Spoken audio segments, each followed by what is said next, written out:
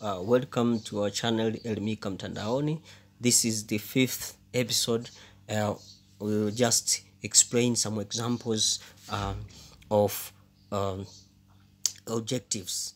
In the last episode, we explained some guidelines that should be followed while you are writing research objectives. So this short episode will be explaining, or will be giving a few examples on how some researchers have written their objectives in their studies. Starting with this first researcher, Mr. Agustino Mogosi, assistant lecturer from the University of Dodoma at the College of Informatics and Visual Education. In his research with the title Tools and Techniques for Clinical Decision Support, he had the general objective that is stated to investigate the tools and techniques for clinical decision support in Tanzania. As we can see, it has followed the guideline that it should be presented briefly and concisely. As you can see, it is very brief.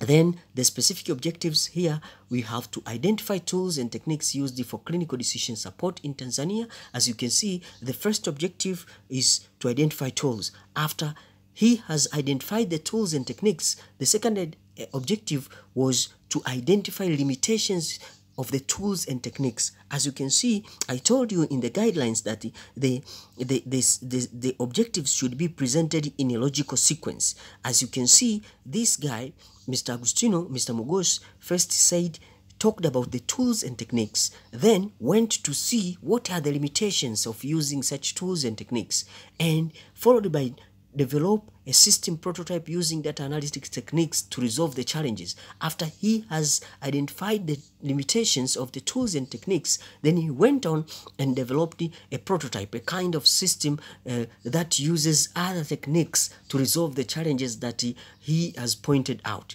Then it was followed by to find out health practitioners' perceptions on the use of the prototype for the improvement of clinical decision support.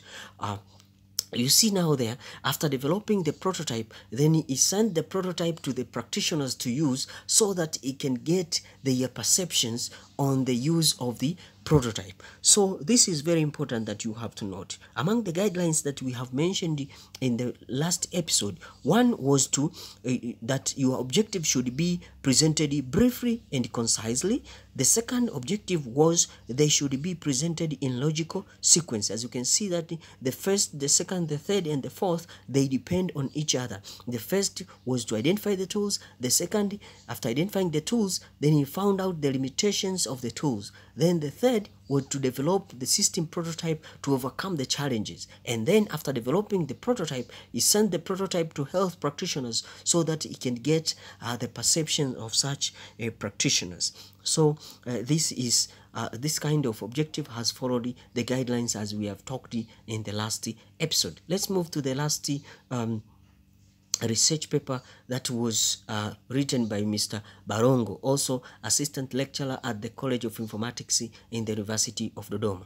The general objective from Mr. Barongo states that to propose a framework for automating the detection of offensive messages in social networks under Kiswahili setting by applying appropriate machine learning algorithms. As you can see here, Mr. Balongo wants to propose a framework, but in proposing a framework, then he broke down this main objective into smaller logically related objectives.